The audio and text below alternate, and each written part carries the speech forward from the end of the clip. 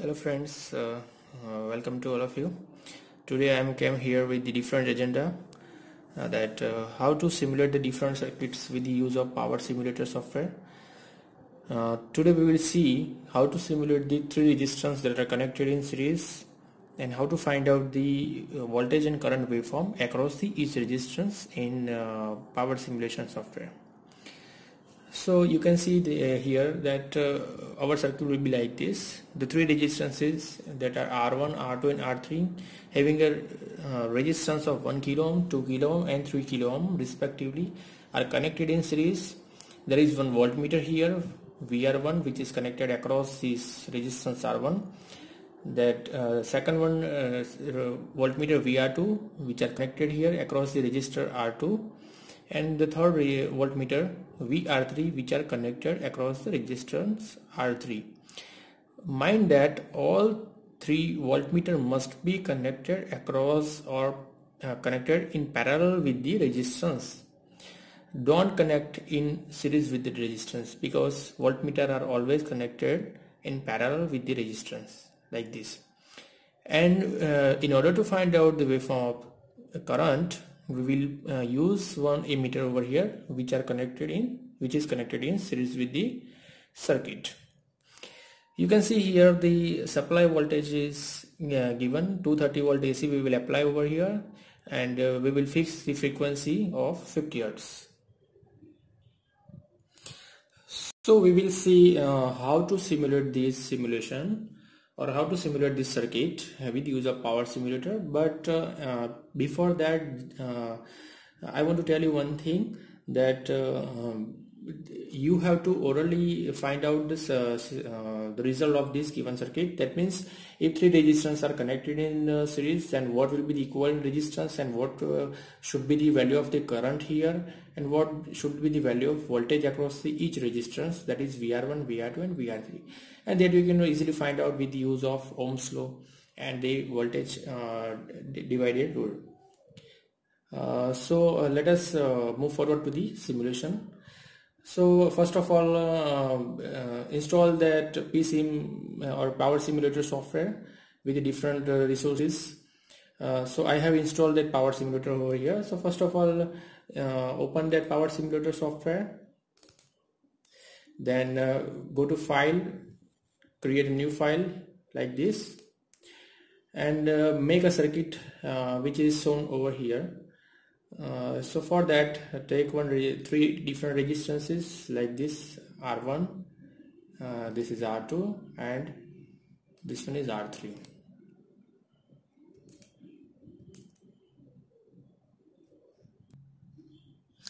Give them name R1, R2 and R3, and by clicking the by clicking the right click, you can enter the value of different resistance. R1, that is 1 kilo ohm, R2 that is 2 kilo ohm, and R3 that is 3 kilo ohm. So enter the value of resistance over here, and its value R1, R2 and R3 display by clicking over here. You can display the name. So do this thing for all of these three resistances. So you can see here that I have given the name R1, R2 and R3, and I have entered the value of the resistance, that is 1000 ohm here, 2000 ohm over here, and 3000 ohm over here, and I have a check mark over here to display the name and its value. Now take one AC source from the property. You can also take it from its elements, and over here you can see that different tools are available, but the AC source can easily available also from over here. So take AC source from here. So this one is your AC source. Go to the property of this source and enter the value of different peak amplitude and frequency of the source. So we will take over here 230 volt AC, and frequency is 50 Hz. So you can see here I have entered the name, that is source, voltage, peak amplitude 230 volt AC, and frequency is 50 Hz. Now take one emitter it is also available from this given toolbar. So it is over here. You can see this emitter is available over here. So take one emitter and put it over here. Same way, take a voltmeter. It is also available. So from this toolbar I have taken the voltmeter. Now let us put 3 volt. Let us take 3 voltmeter that can measure voltage across R1, voltage across R2, and voltage across R3. From the property you can change the value of voltmeter. We will change it by VR1, VR2 and VR3, and emitter will gives us the current value of the current flowing from this circuit.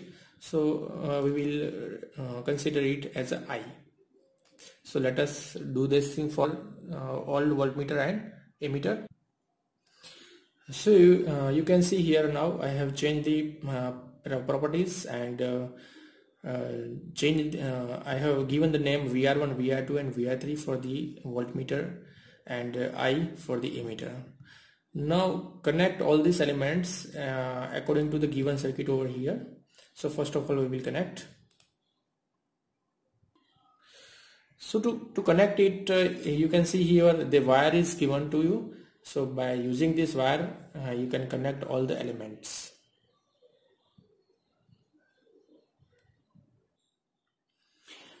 I put each element in such a manner that I can connect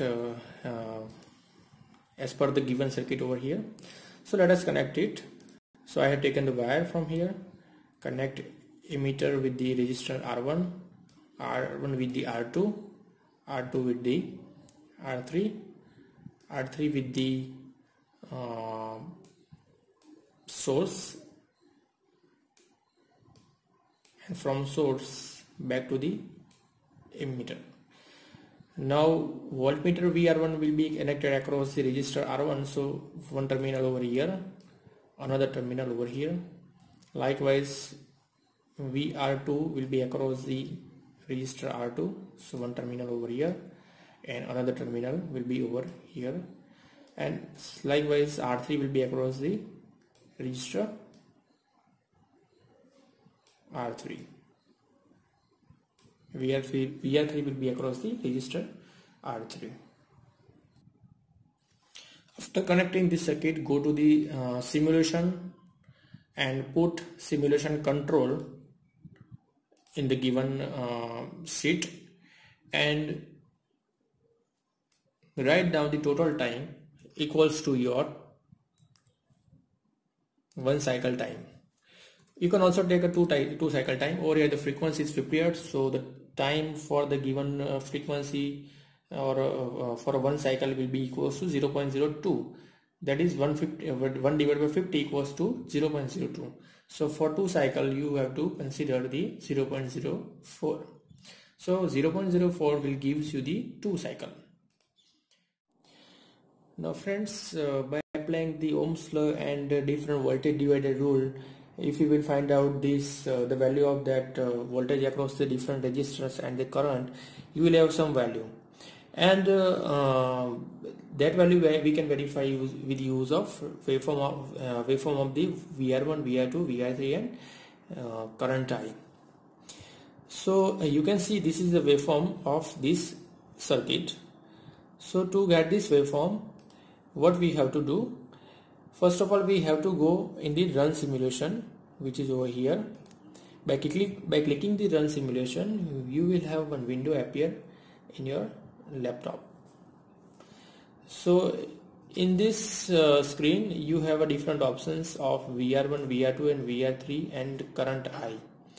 So by clicking this VR1 and by adding it and by clicking OK, you will have a waveform of VR1. For another waveform you have to choose this add screen and now VR2. That means another waveform. Once again you have to choose the different waveform. Now at this time we choose the VR3 and OK. Then after at last we choose the current I, and by clicking add and by clicking OK, we will have a waveform of current I. Now by clicking this zoom button and by clicking this peak wave amplitude, we will have one small window appear by name measure, and it will show you the real amplitude or peak amplitude of this voltage VR1, VR2 and VR3 and current I. So you can see here voltage across VR1 is 38.33 volt, VR2 is 76.66 volt, VR3 is 11.5 volt. Likewise, 114 volt, not 11, 114.99, that means 115 volt. Likewise, the current will be equal to 3.83. So friends, this is how we can simulate the different circuits. So today we saw the simulation of three resistors connected, which are connected in series, and how to find out the voltage and current waveform across each resistance. So thank you very much for being with me, and hopefully you like this video. So thank you.